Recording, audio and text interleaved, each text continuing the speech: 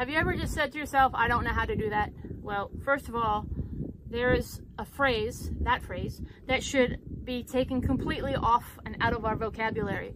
And the reason being is that we have Google and YouTube, which Google owns. But between Google and YouTube, you can figure out how to do anything. So if you find yourself stuck and you keep saying to yourself, well, I don't know how, maybe you actually don't want to know how, because all the tools and resources that you need to answer your question, it's right there in YouTube. I mean, everything. I Google things probably like 20, 25 times a day. I'm always trying to find out something. I don't understand something. I Google it.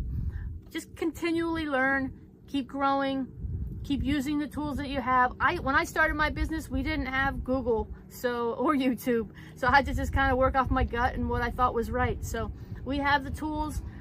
Don't ever say, if you ever find yourself saying, I don't know how to do that, just kind of stop yourself and say, oh, I could Google it or YouTube it. Do I really want to actually do that?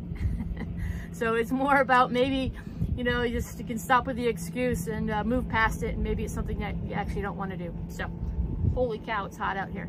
All right, have a good day.